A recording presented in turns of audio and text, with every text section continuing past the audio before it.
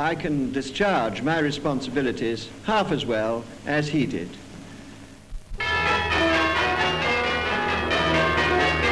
Giant snowflakes drifting over London's Regent Street tell the story of the opening of the festive season.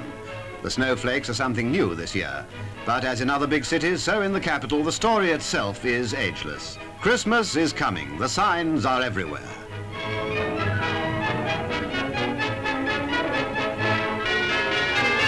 And talk about window shopping, for the kids it's more like stargazing at this time of the year.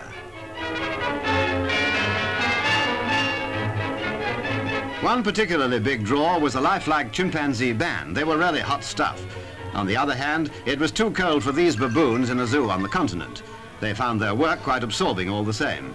And looking at this happy family, it's obvious who wears the trousers, even in the monkey world. Mum gives young brother a ticking off. The rest of the family wisely keep out of it, while Dad gets his too.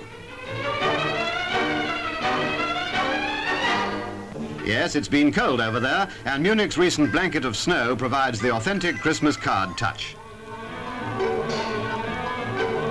As for the youngsters, their reaction to snow is the same the world over. Back to Britain now, and right down to business. Let's have a good look at the toys.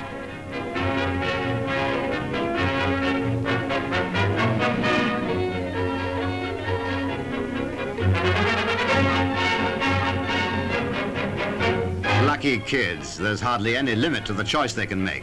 But if children get toys, why shouldn't a lion cub have a Christmas present?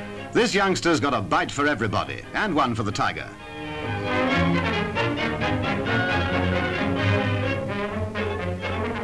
Father Christmas has been in constant attendance, and somehow he contrives to get most of the wishes granted.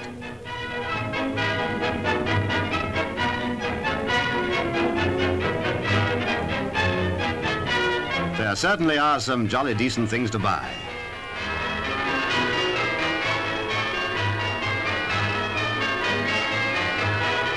I say, whatever will they think of next?